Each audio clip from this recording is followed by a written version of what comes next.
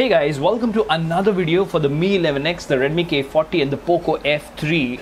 Today we are talking about something super amazing, downright the smoothest ROM for this particular device, that is Hentai OS, also known as Helluva OS or the Pixel 5 ROM. Now it's been a while since this ROM has been released, and a couple of days back I flashed it on the Mi 11X and I've been using it since then. So my experience has been pretty amazing. This is by far the smoothest ROM that I have used, and we will also have a look at the benchmark numbers and battery life in these 24-hour review. But before we get into all of that, if you haven't already, please subscribe and hit that notification bell icon so that you get notified every time I upload a video. In the description of each video, you will find a link to our Telegram community where you have more than 1,000 like-minded people chatting with each other, so join us there. Last but not the least, if you think the hard work is worth the effort, please click on the join button and support the channel. Now without further ado, hello awesome people, welcome to PhoneOps. My name is Kailash. Let's get going.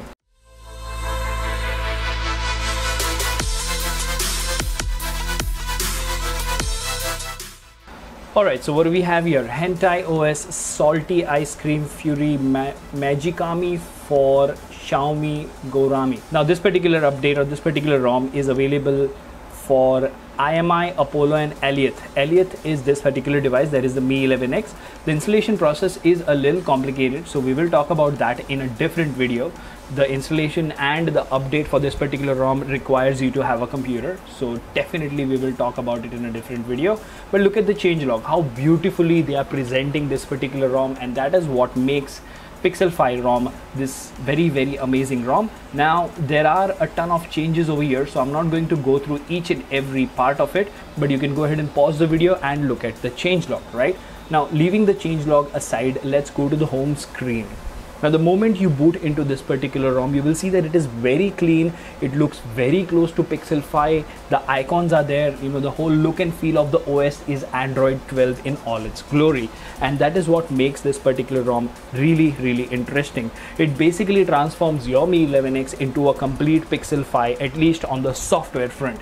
To the left, of course, you have Google Feed, which works like a charm. It is absolutely butter smooth. I've not had any issues at all.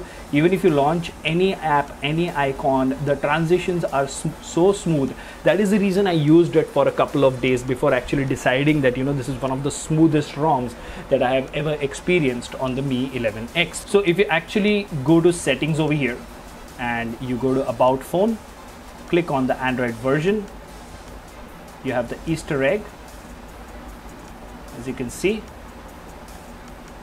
rock solid, butter smooth.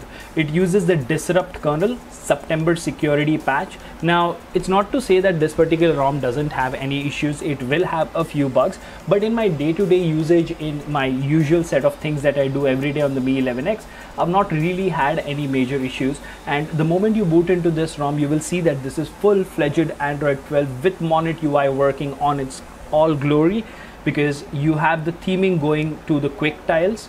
Then you have the theming going to the app drawer, and if you were to type something, you have the theming going to the keyboard as well. So basically almost all the Google apps are following the, you know, theming of Monet UI, and it is butter smooth. Just see how smooth the transitions are, how butter smooth it is working.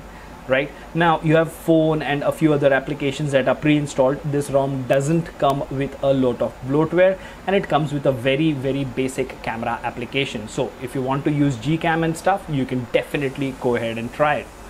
Now if you actually go to settings over here, you will see that it has all the Android 12 features. For example, in network and Wi-Fi, if you go to Wi-Fi, you have the option of disconnect, forget, share the network, and the Wi-Fi connectivity. The mobile phone data connectivity has been immaculate. I've not had any issues at all as far as the connectivity is concerned.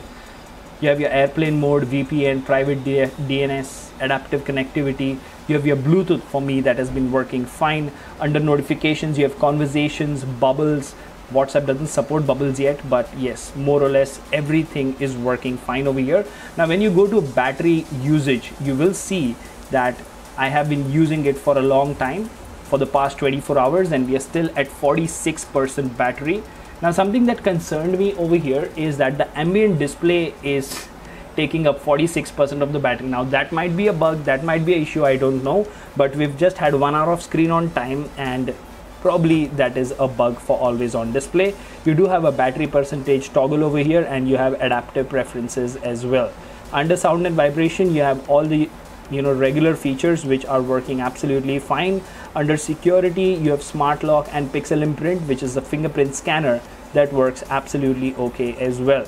Now if you go to system, you have gestures, you have one hand mode, press and hold power button, quickly open camera. These gestures are working just fine. Then you have the rules menu, sort of what is something different. You can set rules for certain activities, and that seems to be working good as well.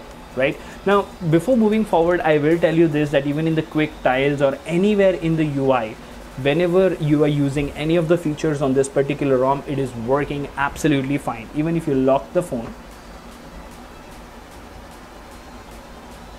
and say you go ahead and use the fingerprint, there you go.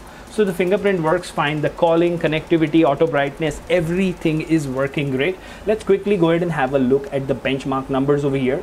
So if you look at Antutu, you have 596,191. That is a low score from a Snapdragon 870 point of view.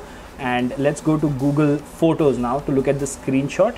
Now that is a CPU throttling test. The CPU throttled to 73% of its max performance. Now that's a little unfortunate, but as you can see, the average score was also pretty low.